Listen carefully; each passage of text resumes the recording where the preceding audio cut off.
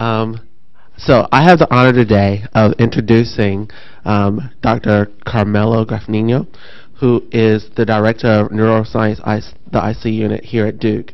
Um,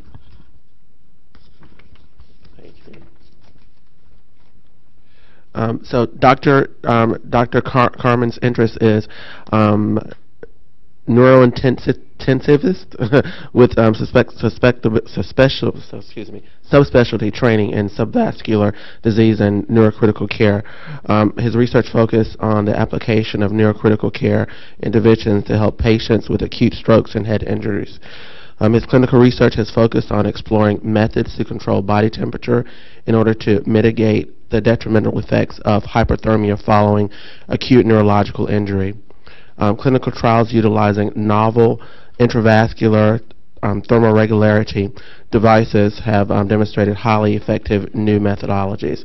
Current research studies include the use of therapeutic hyperthermia to treat patients with acute traumatic brain injuries as well as following cardiac arrest.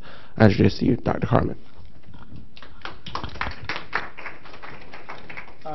Well, thank you for asking me to come and talk.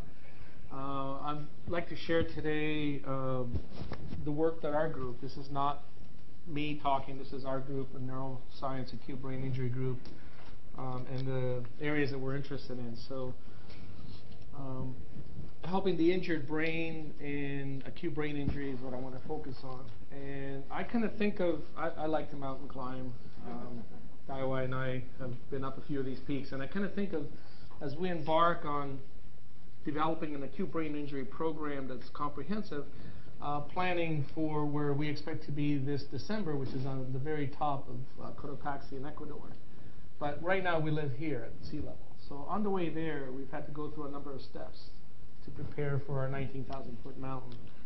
So I'm going to be making a lot of analogies to preparing for a mountain climb as we prepared for this hurdle of trying to help brain injured patients. You really need to know where you're going. What are your targets?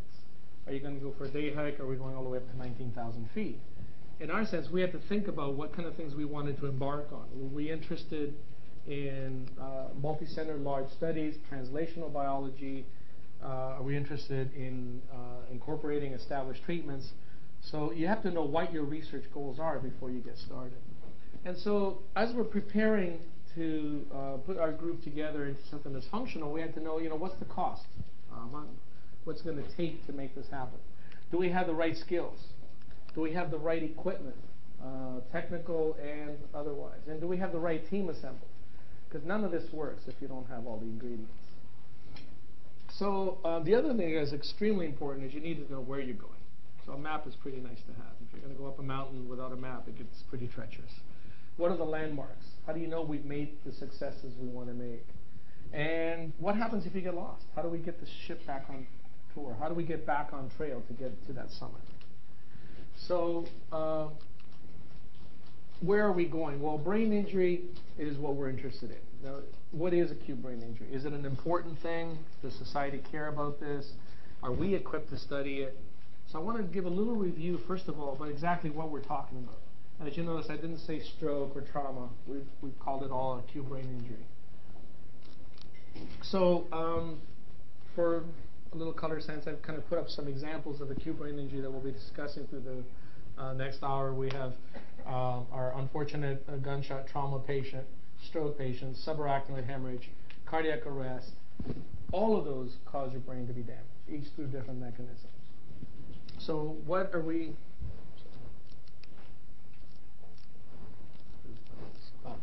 So acute brain injury, I've kind of broken down into three different categories of things we're interested in. One is traumatic brain injury. And that goes anywhere from the mild concussion that you might see in a young athlete on the football field or soccer field, to somebody falling down a set of stairs, to a much more severe injury to the brain, as you can see in a direct trauma such as a motor vehicle crash, a blast injury at war, causing anything from bleeds in the brain, on the brain, under the brain, and shearing, which is what all these short forms stand for. Stroke is the other big area we're interested in. And I'd like everybody to kind of think of stroke not as a disease, but a pathway to disease. It's really vascular injuries leading to brain damage. So it could be a clogged vessel, a broken vessel, in, on, or around the brain. And then anoxic brain injury is where the entire brain is lacking oxygen, most commonly because of cardiac standstill, but also can be from drownings and strangulations. Am I supposed to point this a particular way?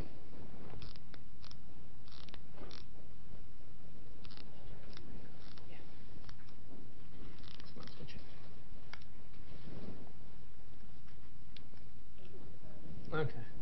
So traumatic brain injury, it's really important. 1.5 million head injuries occur in the United States per year. These are serious head injuries. If you lump in all the concussions and minor head injuries in sports, almost 4 million a year. 2% of the U.S. population lives with disabilities resulting from acute brain injury. And if you look at young people under 44, it's a tragedy when we get past 44 that they no longer count us in there. But it's the leading cause of death in people under 44. 52,000 deaths. Every 10 minutes while we talk, somebody dies of a traumatic brain injury. And in an hour, we can count about 6 to 9 deaths while we give this talk from traumatic brain injury. And if you look at the rate of hospitalization, they're getting more severe. Whereas back in 2002, 79% of the head injuries result in hospitalization. Now 79% of every 100,000 brain injuries, or 87.9% result in hospitalization. So the injuries are getting more severe.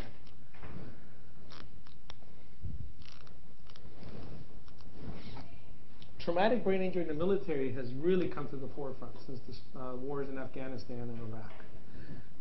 It's the leading cause of brain injury now in the war is percussive brain injury from blasts as opposed to penetrating brain injury. And 10 to 20% of all the Iraqi veterans have a form of brain injury, from mild to severe. If you look at 1/3 of the patients admitted to Walter Reed Hospital were admitted there because of traumatic brain injury. The military has been a little slow in acknowledging this, because even as of 2006, there were only 1,600 servicemen classified as having traumatic brain injury. And I'm not going to get into today on the long-term effects, the post-traumatic stress syndrome and all the other effects. This is purely the physical disabilities. So stroke is a third cause. Almost 800,000 strokes a year as of 2006.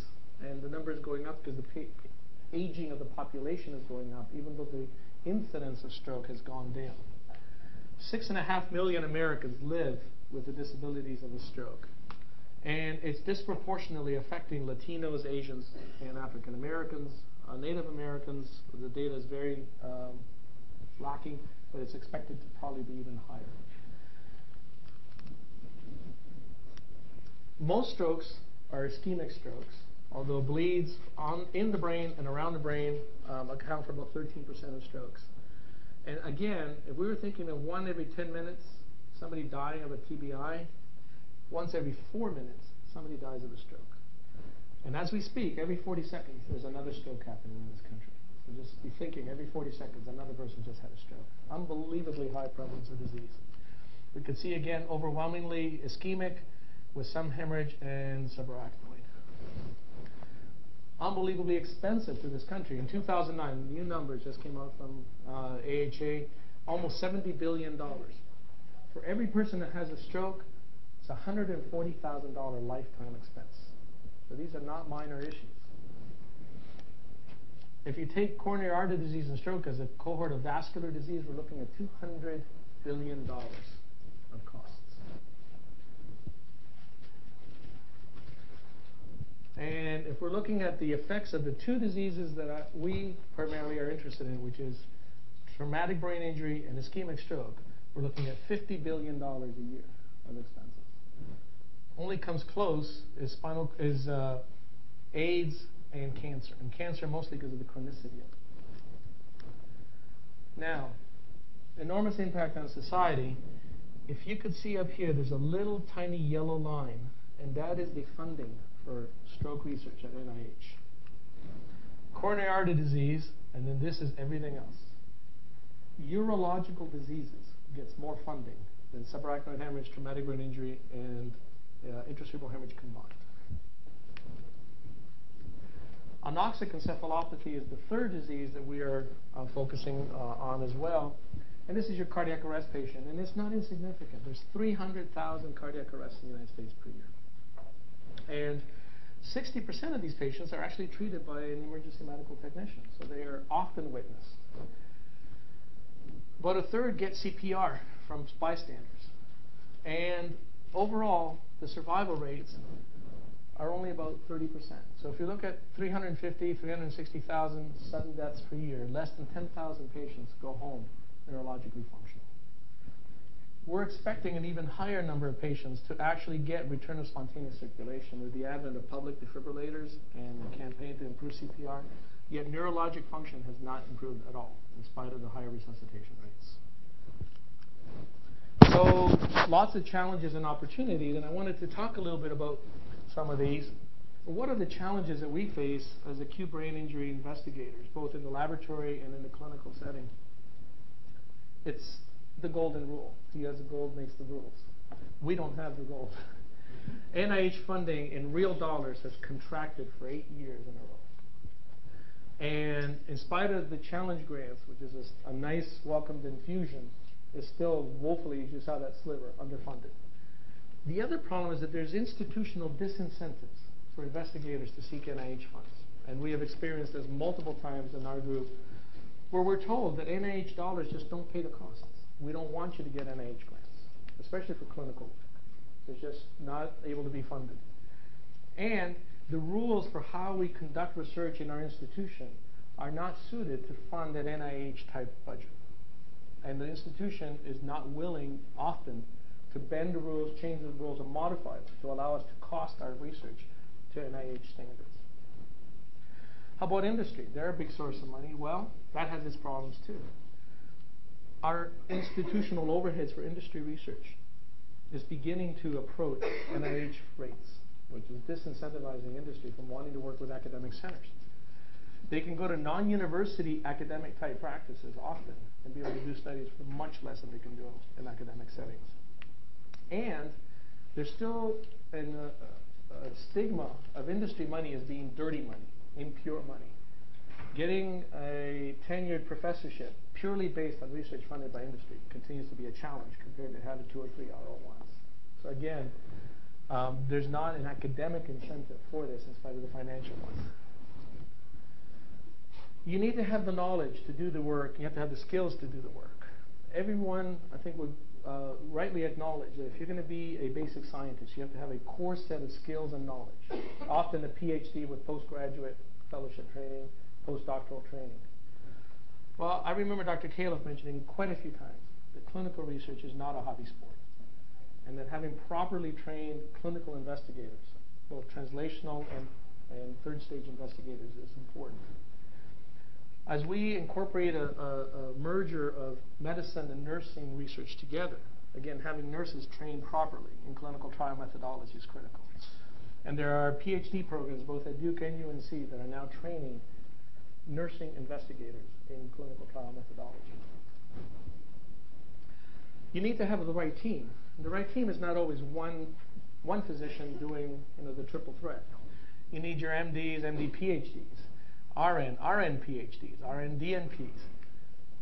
You need to be able to give these individuals the time they need to do the work. And this is another challenge we face. In this growing constriction of economic resources, physicians and nurse clinician researchers are being asked to take care of patients, do hospital administration, raise money, run research, write papers, teach students, all in your measly 200-hour week. And then also, as support staff is lost, we're not being allowed to replace them again. So there's less people doing more of the work. So the efficiency goes down. The other challenge is you need to know where you're going. If you have a team and everybody's going different ways, it's like herding cats. You need to have a common sense and a common goal. And be able to know that you're going the right way and have a map that tells you how to get there. You need to know what happens when you stray off course. How do you get back on course? And how do you keep the whole team together? So often a mission statement seems to be a nice way to kind of think, are we all thinking the same thing?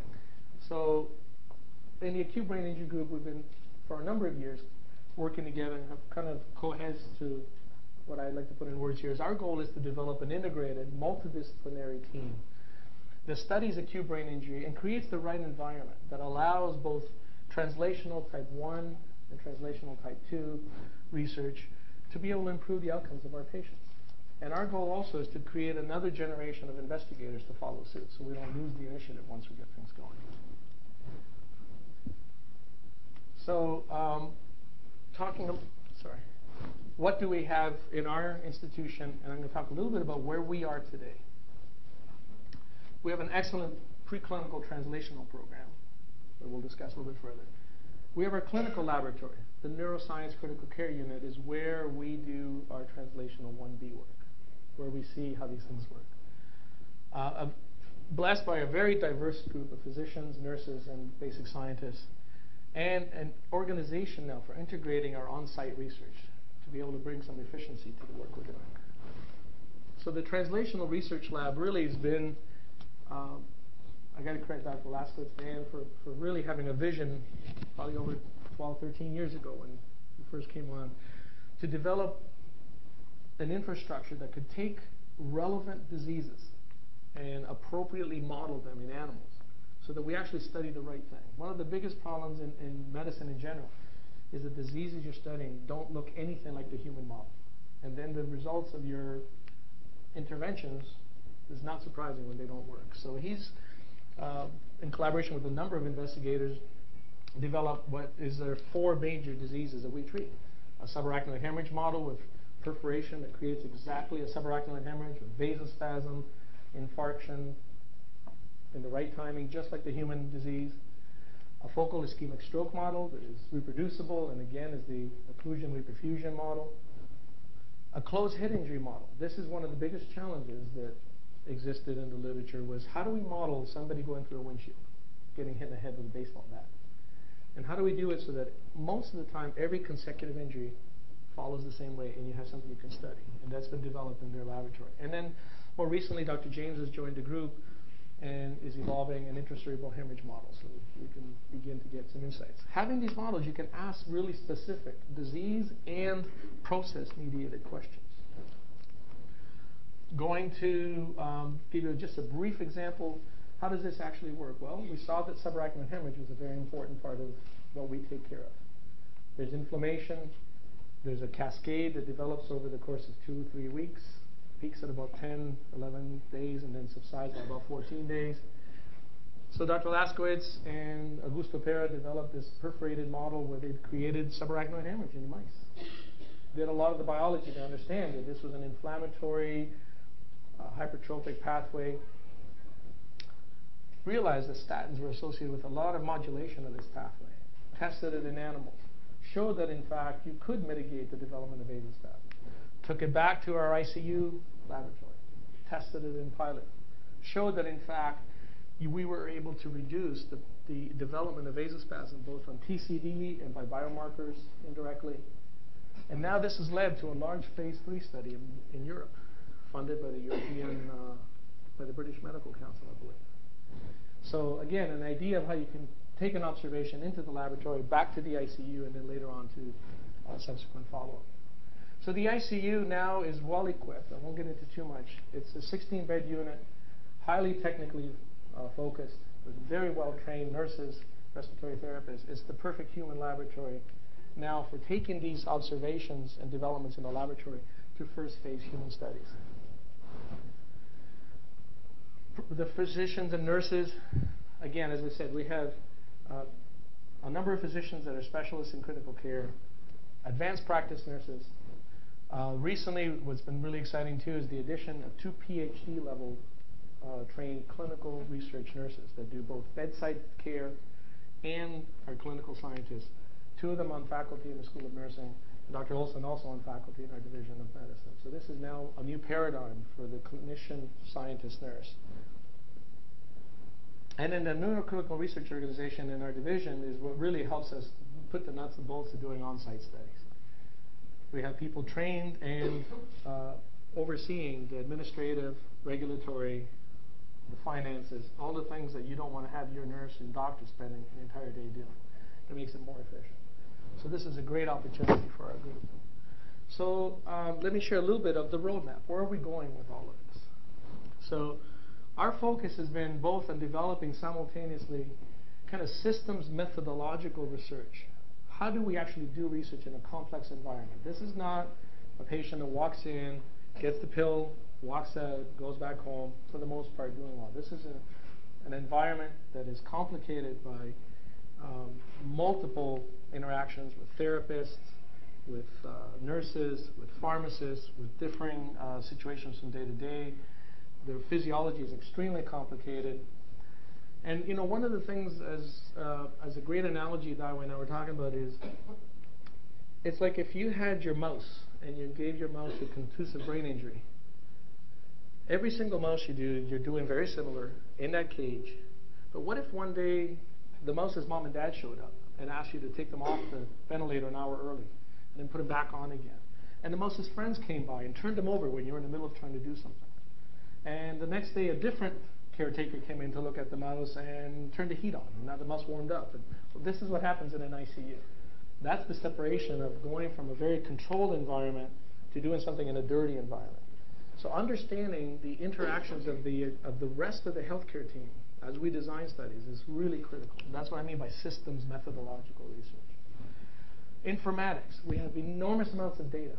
This is probably the most technically intense unit in the hospital when you look at the number of variables that we are following. How do we integrate those all into one system so we can actually make some sense of terabytes worth of data? And then specific research pertaining to individual diseases as they fit into this environment. We need to integrate this team for success. And then how do we know we're doing anything that's worthwhile? What's the product? So as we look through, very quickly, I've mentioned a lot about what the RN-driven emphasis is. And just to give you a few examples, N of 1 studies, not case control, not you saw something, but you actually have a specific question. You have a hypothesis. You design your study. You have an observation. And it gives you at least the basis of then coming up with a prospective, larger, multi-patient study. A great example was in our unit trying to understand whether every time we turned our bed percussion module and the patients shook around, did that affect intracranial pressure? If you're studying a drug that reduces brain edema and now another variable like the nurse giving chest PT is going to affect brain pressure, it's going to definitely interfere with the other one. So this was an observation that Daiwai and others made, and Daiwai put to the test, designed an N of 1, controlled, got data, saw an observation, which then led to a funded prospective study. The interaction between physicians, nurses, and drugs. Again, we're looking at the effects of how a nurse integrates sedation, the effects of the drug, and the effects of the doctor-nurse drug interactions on patients. Very complex system. This is not just a drug, go back into the world and have 50,000 patients. Because the other problem is that we're very limited by the volume of patients. When we have 100 patients a year, you can't do a 50,000 patient type study and let the noise be washed out by volume. So you have to be extremely controlled. Informatics, as I said, is really critical. We now monitor brain physiology through continuous EEG, brain oximetry, the saturation of the actual tissue of the brain continuously. We now have mechanisms for monitoring blood flow in real time. Biochemistry, real-time chemistry, lactate, pyruvate, glycerol, glutamate, and integrating the data on how the brain is metabolizing glucose to what it's doing by blood flow to how its electrical function is. And using very advanced methods to be able to selectively target where you're going to put those catheters in the brain by imaging the brain and correlating that to blood flow studies. Well, when you have terabytes, what do you do with all that data? Well, you really need a very powerful informatics system. You need a server capable of acquiring all that. And then the IT people that can help you integrate all this data into interpretable results. This has been one of our biggest challenges, is getting the IT informatics part. So to give you some disease-specific examples of where we're at in traumatic brain injury, SAH, ICH, and ischemia. TBI is probably, at least to me, and I know that class, one of the most exciting areas, because we see these in the ICU. These are young people. And it's incredibly rewarding to see somebody with a Glasgow Coma score of 3 or 4 in a coma for weeks at a time sometimes. And then, 6 months later to walk into the ICU.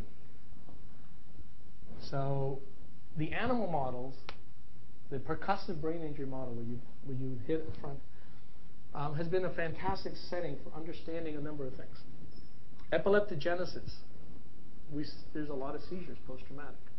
Dr. Coles is exploring mechanisms, both molecular and physical mechanisms, to understand how traumatic injury leads to seizures. And then, more importantly, not only can we treat seizures, but can you prevent the development of epilepsy? And to understand how it happens and the targets, and then allows you to test drugs, test the timing, test the cocktails, develop this in a very controlled setting that lets us then take it back to the clinical arena in our controlled ICU laboratory. 3 other examples of understanding the brain. And Dr. Laskis, I think, has shared the ApoE mimetic peptide story with you, or with others at Duke in the past. Very exciting observation that certainly ApoE gene allele type influences how you recover from stroke. Taking that observation back to understanding the specific, smallest reproducible part of that influences outcome. Developing a selected drug, basically, a peptide drug, and then using it to mitigate brain injury, and showing that, in fact, damage could be reduced. The effects of inflammation, again, statins in TBI, very exciting story. And again, leading to now at Hopkins and other places some early human phase studies. Taking this from the laboratory to the clinical arena, we've been fortunate this year in that Dr. Grand in our Department of Neurosurgery, who's a collaborator and partner with us, is now the PI and recipient of one of the Department of Defense sites, where Duke is now one of 10 centers that will be collaborating with the Department of Defense and exploring new treatments and approaches to traumatic brain injury. The group is also involved in the pediatric hypothermia traumatic brain injury as part of this Pittsburgh pediatric network. Understanding biomarkers is one of the most important areas. Is how do you know somebody's brain injury is as bad as you think or isn't as bad as you think? And I think we've all seen in the media over the last month the tragic story of the young lady, Miss Nicole, whatever that is. Richards? Yeah, I'm sorry, bad with names. I'm all right brain. You know, and a skiing injury, which at face value looked trivial. But if the brain does send out messages of injury, and if you knew that that person had sustained an injury that was much worse than appeared, perhaps you could have intervened earlier. How do you know a concussed athlete can go back to play next week? How do you know that soldier doesn't need to come back stateside after that blast? So this is one of the most important areas, is early signals of brain injury. And this is being explored on the clinical front. And then another project supported by the Department of Defense is, how do we monitor the brain's electrophysiologic activity in the real world when you don't have a trained technician to put these leads on the head and then to interpret them? So we're testing a point-of-care application of EEG leads by non-EEG techs, with the eventual goal of testing also a fully mobile EEG network that you don't need the whole machine with you. It will transmit wirelessly the data. So these are very exciting developments in the setting of brain injury. Intracerebral hemorrhage, again, another disease that we see a lot of here. In the South, it accounts for about 20 to 25% of all strokes. The rest of the country is about 15. We live in a hypertension intracerebral hemorrhage belt of the country. These patients are 10 years younger than your average stroke, and the disability is much worse. The mortality is almost 50% compared to 20% mortality for ischemic strokes. So although there's less of them, more people die, more people are left disabled by this disease. So understanding what the effects of genetics, inflammation, and edema in the acute brain injury is really important as we go on to try and model treatment.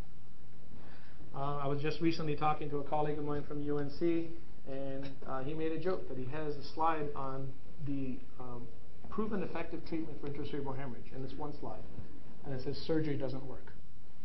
That's his entire slide on intracerebral hemorrhage.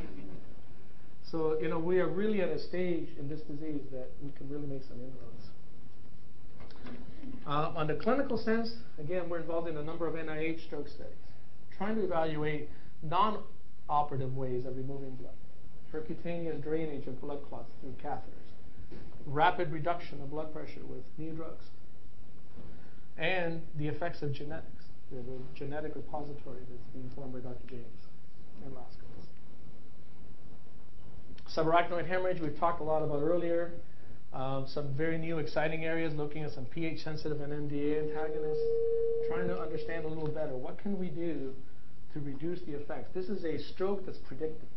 So contrary to every other stroke, you know that 25% of all patients who come in with a subarachnoid hemorrhage are going to stroke on you. And so we sit and watch and wait for the stroke and try and do a few things to mitigate it. But knowing ahead of time that you had drugs that can actually change that, although the numbers are not as devastating to the whole country as ischemic stroke, every one of these is a preventable stroke if you had a treatment that works. And then diagnostics. You know, how do we tell somebody's going into spasm? How do we know their brain is not getting the oxygen without drilling a hole in their head?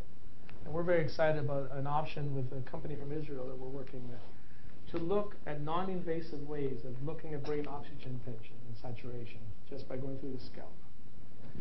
And then, again, another really interesting observation to give an example of the nurse-doctor surgical relationship is when patients have catheters in their brain. For decades, we always assumed that the nurses were taking care of these patients in a particular way, only to find out that some left the ventriculostomy open, and some closed it, some drained it, and some didn't. And then we go, well, is that making any difference on spasm? Is that making a difference in the amount of blood in their brain? So this study that's being run as a group through Dr. Olson's initiative is to say, well, let's start controlling how we do this. And what impact does it have on, again, this predictable stroke? Global ischemia is my pet interest, and this is cardiac arrest. And again, one of the big problems is, although the studies came out 5, 6, 8 years ago, back in the early 2000s, the adoption of a proven therapy takes forever. The average new finding takes 10 to 15 years to become incorporated into clinical practice. Why does it take 15 years? Because that's how long it takes to train an entire generation of new doctors. Because the old doctors don't change. So you have to wait till they go through medical school, internship, residency, and by then it's become already established fact in the literature, and that's how it's being taught, and they now assume new treatment. So one of the big initiatives or the goals of this concept called the Doctor of Nursing Practice is to translate proven effective therapies into actual clinical care. How do we change a whole system? How do we change a mindset? How do we change the infrastructure that's there to actually do what's the right thing to do? And so we're looking at the idea of being able to work through surveys, through understanding why people don't know what the right thing to do is. Do we develop teams to put the entire system together to actually result in more patients that are suitable for this being treated? This is the same struggle we went through with TPA and stroke. Huge reluctance to use the drug. Still, only about 5% of patients get treated with TPA. Yet, if you look at the numbers, realistically, about 15% of patients would be good candidates for TPA. So there's still a large number of patients don't even get the drug. Not because they're not suitable, because their system's this problem. So that's what we call translational 2 therapy. This is taking it from discovery to actually proven treatments. And then cell therapy is one of the most interesting and exciting areas that we are looking into with a number of other colleagues. And the idea is, can we take progenitor cells to improve recovery of the nervous system? And there's been a big paradigm shift over the last 6 to 9 months in the understanding of cell replacement therapy. And it turns out that we are probably not giving new brain cells to people. These stem cells do not create new neurons. They are probably little factories of trophic factors, of growth factors, that actually promote the regeneration, development, and rewiring of the intrinsic nervous system. And so the animal studies that have been, over the last 2-3 months, very exciting, are ones that have actually shown that progenitor cells are capable of developing into blood vessels. Blood vessels produce factors such as VEGF and other trophic factors. They downregulate inflammation. And in fact, the intrinsic neurons don't die.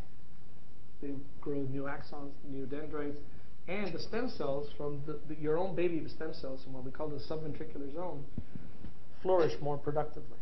So it turns out that we are now getting into a better understanding of this. And to be able to use this in humans to help recover the brain as probably the most exciting regenerative work that's out there.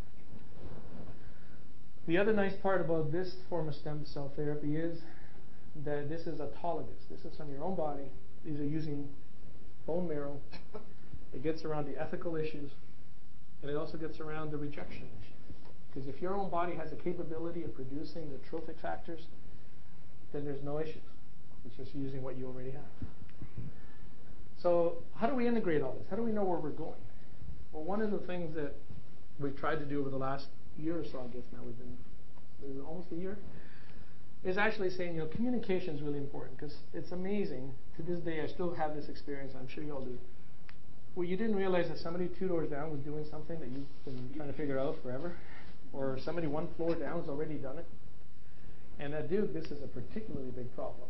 No one, the ApoE story Sunday was really amazing how many people were working on this in a completely different world before the neurological group started working on it. And could have, shared stuff if we only knew that they were doing it. And I think we've done this with intracerebral hemorrhage also, and genetics. And cells is going to be one of the most important areas to integrate what we're doing. There are people working on this in the neurobiology department, doing some very good work with cells. So if we embark on this, again, having team approaches. So communication, we've got to share what we're doing with each other. We have now a research team meeting every 2 weeks on the neurobiology second floor, where nurse investigators, physicians, basic lab people in the building, our administrative support, and our staff and our fellows get together, and we have an agenda, and we read through and understand at least what all the trials that are in progress. Are there struggles with them? Is somebody having an issue with it? Does somebody have a new idea that they want to pitch to the group that they think might be a really good study? And then you get immediate feedback before you get crushed by somebody else. So it's a great way to flesh out thoughts. And then we share the minutes to make sure we actually understand. We've come now up with something called a delegation log. Who's actually responsible for looking for patients? We have 7, 8 investigators all doing overlapping studies. How do we know we don't do that we're not overdoing each other? We've now developed an internet-based screening log that anybody can look into and know exactly what kind of patients are in the neuro ICU. And it's automated so that when we put these in, it'll tell us these patients are suitable for this study, that study, that study, that study. Go fish. So that's something that's evolving. And when we have problems, as much as possible, and I'm, again, realizing that this is an ideal, we try and at least figure out how do we help each other when we really messed up. And there's somebody so off target that maybe it's better to rethink it. How do we know we've done well and we're moving the right way? This is, we asked, Daiwei asked everybody to just submit to them, what did they publish over the last year? And it was pretty exciting. When we looked in 2008, the group published 30 papers. So I think for a small group just starting, 30 publications, an integrated team, it's very exciting. We think we have a lot of room for development. We're bringing neurosurgery into the fold. We now have the traumatic brain injury surgeon and 2 vascular neurosurgeons that are seeing themselves as part of this. Our brain tumor surgeons are exploring the option of doing work as a collaborative effort. So big challenges in funding, in institutional infrastructure, into diseases. Big opportunities because we think we're in a position where we now have the right team and the right group and to be able to move forward. So that was kind of an overview of the work that's been done literally by dozens of people. This is just sharing the whole vision. So with that, I want to thank you all. If you have any questions, we can discuss.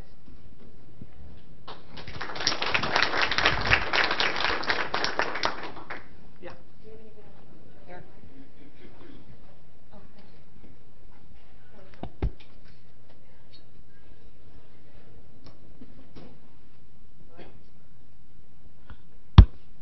try this one. I think there. Sorry, it took a minute. Hi, good to see you.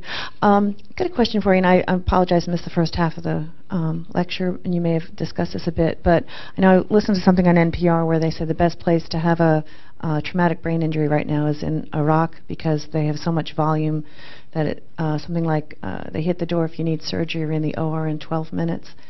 Can you speak a little bit about ways that folks stateside may get that kind of experience?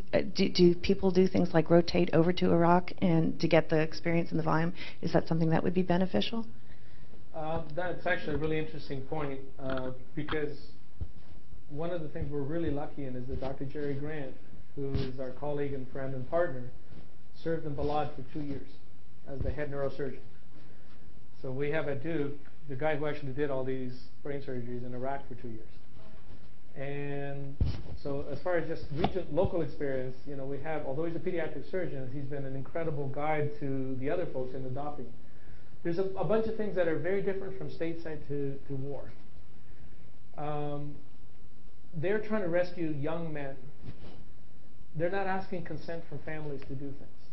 They're not worried about being sued. They are not debating with each other whether they believe the data is 100% double-blind, randomized, placebo before they do something. They have no disincentive to operate because they're not running 5 elective cases at the same time. So the difference between war and civilian life is quite different. Now, if you're going to compare the difference between Durham and, let's say, Fayetteville and, let's say, inner city Washington, D.C., yes, there are differences in systems, and you know, that's the whole idea behind the development of the Level 1 Trauma Center.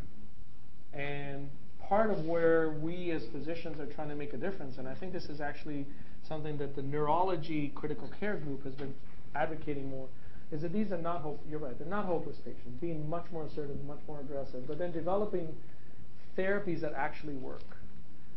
So a lot of the stuff done in Iraq was actually very exciting, but there's no proof that it all worked.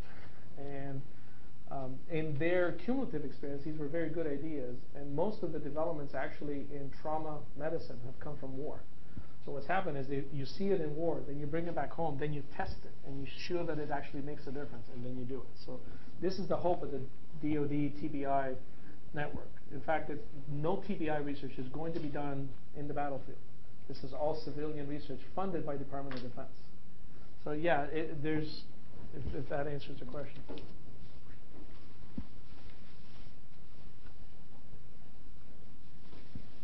Danny, do you have any, I mean, you've been a huge part of the proponent of the Brain Injury Laboratory, the Brain Injury Center. What your thoughts, feedback to the group, and where you think things are going, what you'd like to see? Well, first of all, I just wanted to thank you for coming. I think part of our mission, traditionally the DCRI doesn't do a lot of neurology research. We do an awful lot of cardiology research and other areas. So the whole idea of having neurologists come and start to talk about the importance, and I think it affects everyone. You know, stroke and TBI pretty much is not an esoteric disease. So, you know, so thank you for coming. I think it's important to keep in mind that we're behind a lot of other areas in the hospital. So when you look at traumatic brain injury, for example, we have very little to offer people. That's evidence-based, as you mentioned.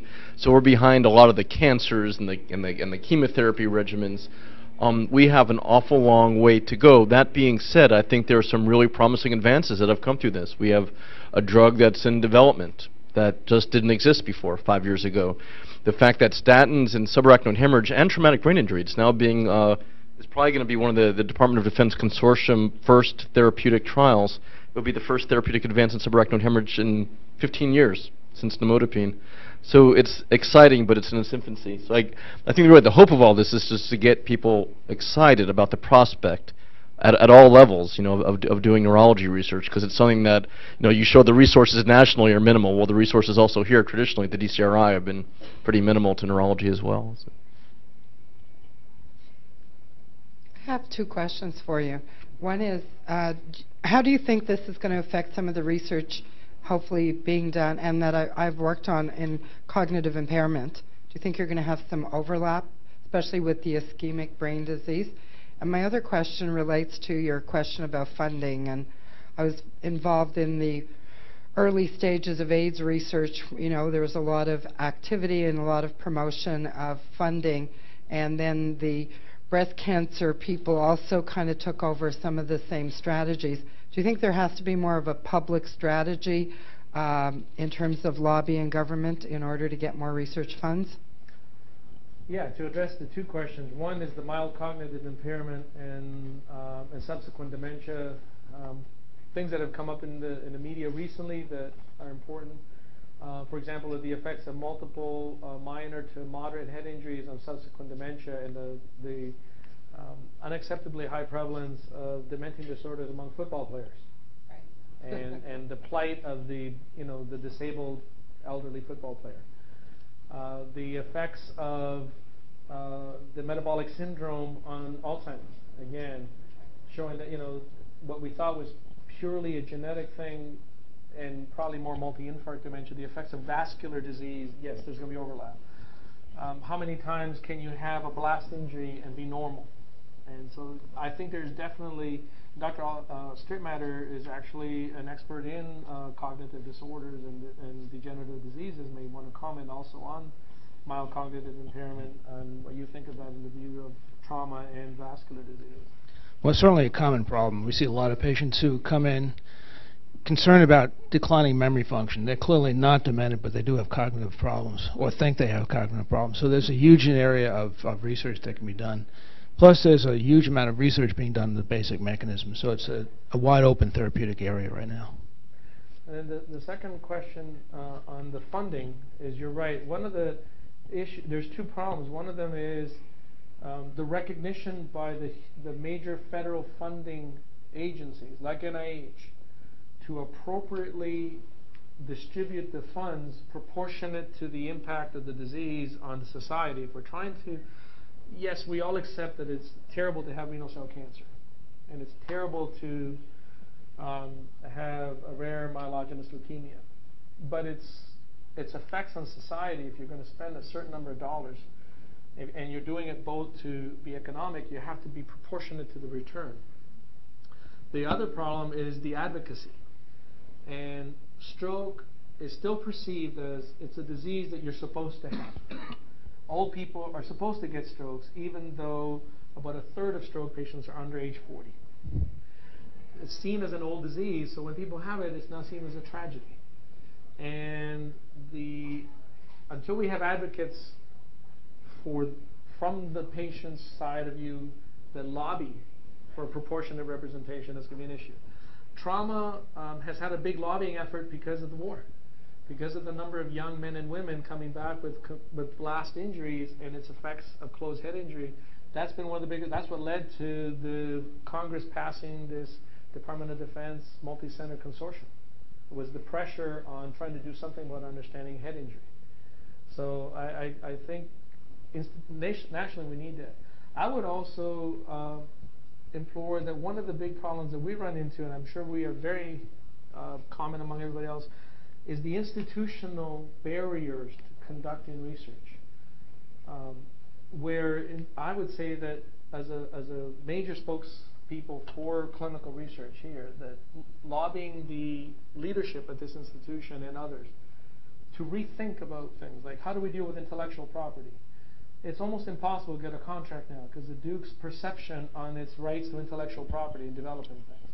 And that scares some potential companies that have really exciting drugs and devices from working with us because they're early on in development.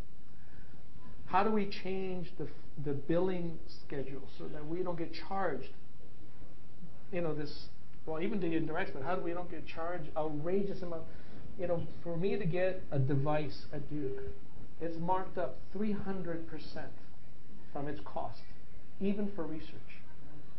And it took me almost 2 months to get one special exemption that reduced it by 70% so that I could do it for a little bit of a loss on my NIH dollar. And this is an unbelievably important study. This is intracranial stenting for symptomatic disease, which is probably the most important cause of stroke outside the United States. And so these are things where I think as a group of investigators and people interested in research, to have a think tank and then go to the institutional leadership and say, if we are going to lead the field in this, there has to be structural internal changes that make us more attractive so we can do these kind of things. I was just going to say a quick word on cognitive deficit, and I'll give a quick anecdote. I started my fellowship in '95 in the neuro ICU, and one of the very first patients we had was a Korean medical student. He was an only child. He was in a closed injury. He was in a car accident on Irwin Road, and he was in terrible shape. He had horrible intracranial hypertension. He had ventriculostomies, relief pressure, changed one after the other, horrible lung disease. He walked in to the unit about a year later, and so we had him for about a month or two, and we rotate off. And it really raised the hairs on the back of my neck. I mean, it was amazing watching this kid walk back in. And he was back in medical school. He was going to start medical school. And so clearly, by any stretch, this was a good outcome. But if you asked this kid, how are you doing? He'd say, well, I'm thankful to be alive, but clearly I'm not the same. I read and I don't remember. I have to read things over and over. I take tests. My concentration isn't the same. I'm not as smart as I used to be. We never measured neurocognitive deficits. By most standard outcomes, it's good or bad. We dichotomize, and that would be good. Even after mild head injuries, there is new evidence suggesting that a lot of people with mild head injury who look pretty good have mild cognitive deficits. So although they might not have a gross motor deficit, you know, they clearly are not the same as before the head injury. It's analogous to cardiopulmonary bypass. We never looked at it. We looked at stroke. We'd say 1 to 2% stroke, and maybe we looked at complication rate from the heart. But what we didn't recognize is that an awful lot of patients had neurocognitive deficits, and it's the anesthesiology group that led us there.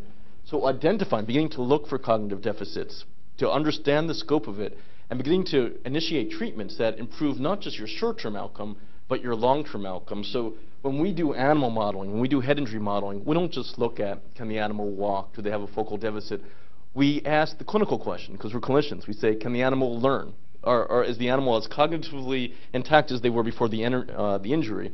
So we put them in water maze tasks, and we do working and short-term memory. And some of the therapeutics, and particularly the ApoE-based therapeutic, not only improves their short-term outcome in the mortality, but also improves their long-term outcome as well in terms of neurocognitive deficit. So again, this is an area just in its infancy, and I don't think we even realize how bad it is yet. But we will when the whole generation of people come back from the war. I just have, it's interesting, you know, we've been doing cardiovascular trials here for a number of years, and there's a, primarily, you know, one of our primary endpoints usually is stroke at the end, you know, because of just events that occur as a result of either the device that you're doing or the drug that you're. Have we thought about tying in additional, even if it's sub-studies, to kind of tie into all the cardiovascular things that we're doing to help promote your research in some way, to connect up with the cardiologists that we're, I mean, I know you, I'm sure this hasn't been the first thought, but, you know, I'm just thinking how we can maybe tie in to kind of help promote your research into what we do already as an endpoint that we're looking at, and then adding on to that. If it's, it may not answer the question that we want, but. I hear what you're saying, and I think it's yes and no at the same time. Most of the cardiac studies that I've been involved with, that I've seen through, are very, very large studies. And here's a philosophical issue.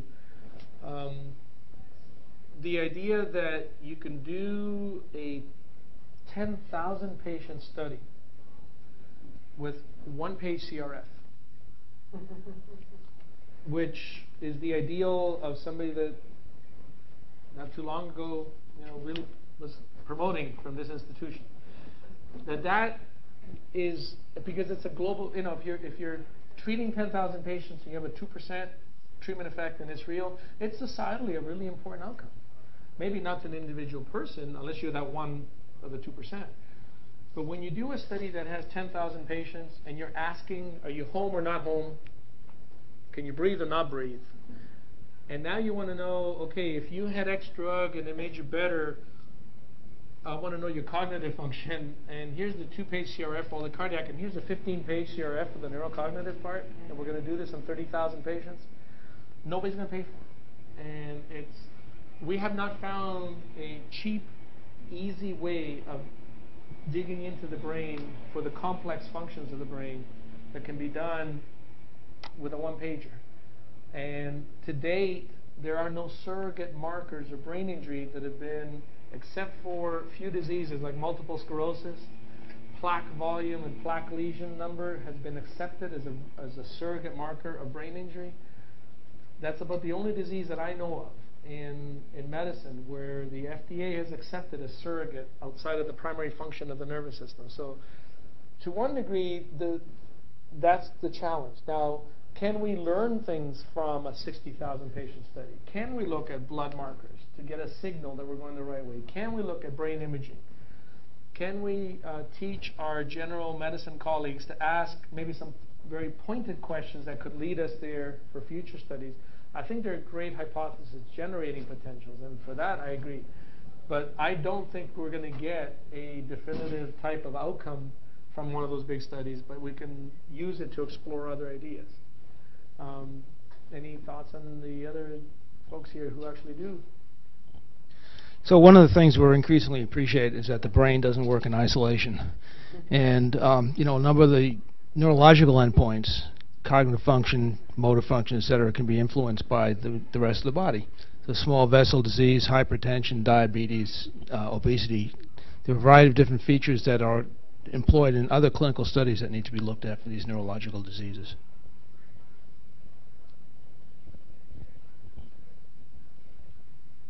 I think one of the issues when you talk about mild cognitive impairment, I know there are some large-scale studies done by some of the big pharmaceutical companies with thousands of patients, because you're looking for things like executive function, not just, to your point, whether I can walk and talk, but whether I can actually think.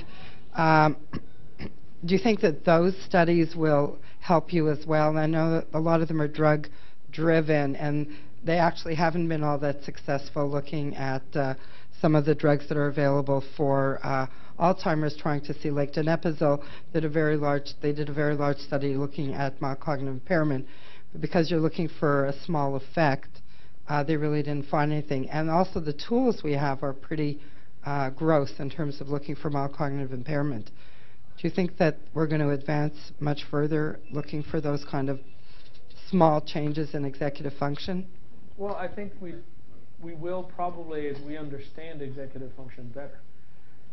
And you know, one of the things that again we've learned in stroke, for example, is that we used to have stroke studies where the primary endpoint was, say, the modified Rankin score, and you use a 0-1 as being really good, and that was it. You said 0-1 is good, everything else is bad, and you dichotomized it. And people said, well, you know, you shouldn't expect the same outcome for every type of entry. Because if you come in with an NI stroke scale of 30, unless you end up with some holy water somewhere, you're not going to walk out with a 1 or 2. It just doesn't happen. So there's this whole concept that's evolved that's called the Rankin shift. And say, well, you know, first, how much do you shift? And also proportionate to where you come in, how do you go out? So you're now starting to use combination endpoints. That is probably something that in cognitive function isn't quite there the same. So that it, and we all know this, if I've seen patients in clinic all the time who are phenomenally bright people, you know, physicians, scientists, musicians, who had IQs of 200, I can't do a test at the bedside that can show that that person isn't functioning. Because I don't know the level of algebra and calculus and music that I could find out, and even our neurocognitive tests. And yet somebody who comes in that is a very high-functioning person with an IQ of 90 and loses 10 points, they're disabled. And so understanding where you're coming from and what kind of a proportionate change and what your measures are. Again, I've had a gentleman in clinic this week who's a traumatic brain injury, who a very charming guy in his 50s, who told me he was the Michelangelo of wood. And there wasn't a house and a building he couldn't put together. He has a grade 1 education. And after he was rear-ended by a car, he can't figure out how to build houses. And I gave him all kinds of bedside tests appropriate for first grade education, but I can't test him in his ability to design, conceptualize how he's going to put a foundation in. And so you have to set your test to the individual person, and that's the problem with one test that's used, or even a battery test that's used for every single level that you come in. And I think we need to get more sophisticated that way.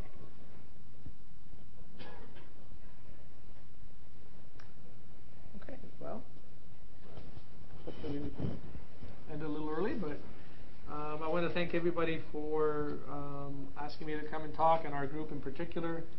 I do think that one of the things we would like to do much more is be involved in cross-street communication, which, as I said earlier, one of the big problems is that sometimes we don't know what's going on within our own building, and we're all in the same world. It's even more challenging to know what's going on in a different building.